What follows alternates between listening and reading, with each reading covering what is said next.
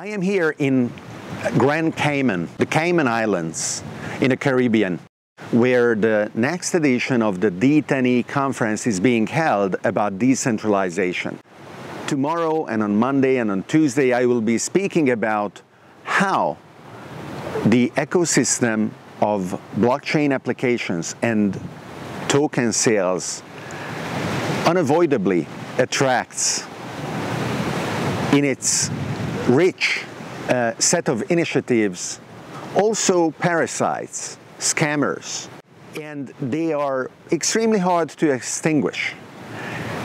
One of the reasons is because it is easy to set up a shiny website and to dedicate 100% of your energies promoting the basically empty website, taking advantage of superficial people who do not invest the energy and the attention and the intellectual investment necessary to understand what are the projects that deserve support and what are instead scams.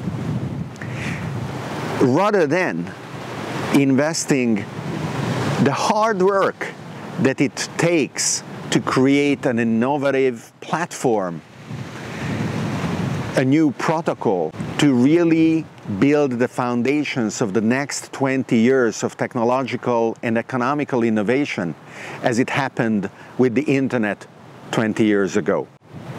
We are still reaping the benefits of that enthusiasm and that investment. And today the enthusiasm and the investment around blockchain applications and token sales must lead to a similar upside for future entrepreneurs and future investors. It is important for projects that are serious not even to try to outshout the scammers. It is not possible. What is important is to associate themselves with people who are equally serious, whether they are investors, advisors, service providers, or the public at large.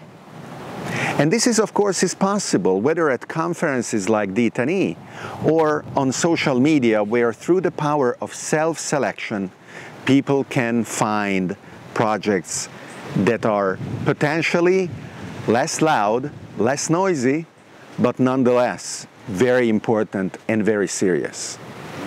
As an investor, I am proud to support projects of this kind, like the Sun Exchange, or Wealth Migrate, or Neuromation, Orbit Nation, or many others where I invested and where the initiatives of entrepreneurs who want to change the world deserve not only my attention, but your attention as well.